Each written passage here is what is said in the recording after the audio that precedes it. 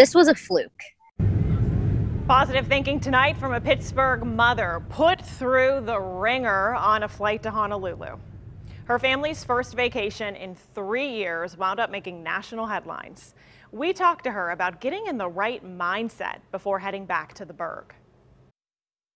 And that's what I kept telling myself. And I kept saying, God's with us. We're going to get on this flight. We're going to go and enjoy ourselves.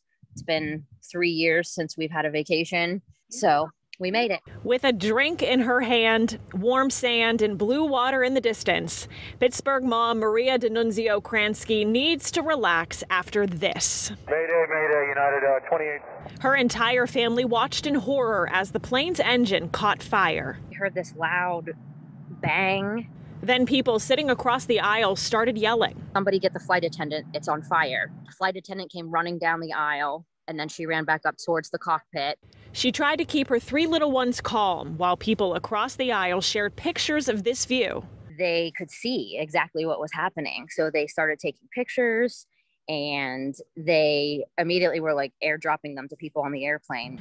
She doesn't remember how long the chaos lasted, but said her family's destination for paradise quickly changed to reaching the ground. I could still see the ground. So I knew that we were only 10 minutes in the air.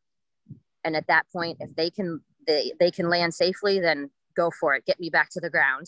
The 231 passengers soon learned the plane engine blew out, but a safe landing could still happen. Everybody on the airplane came together and just knew that we had to stick together and stick through it. And that's all you could do. And they made it, turning around just in time. The fire department waiting on the runway. Yes, everybody was cheering and clapping. Signs of relief at that point.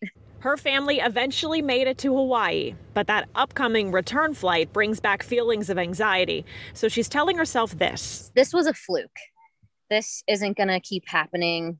This doesn't typically happen. It was definitely a fluke, one-time thing. And that's what I kept telling myself. And I kept saying, God's with us. We're going to get on this flight. We're going to go.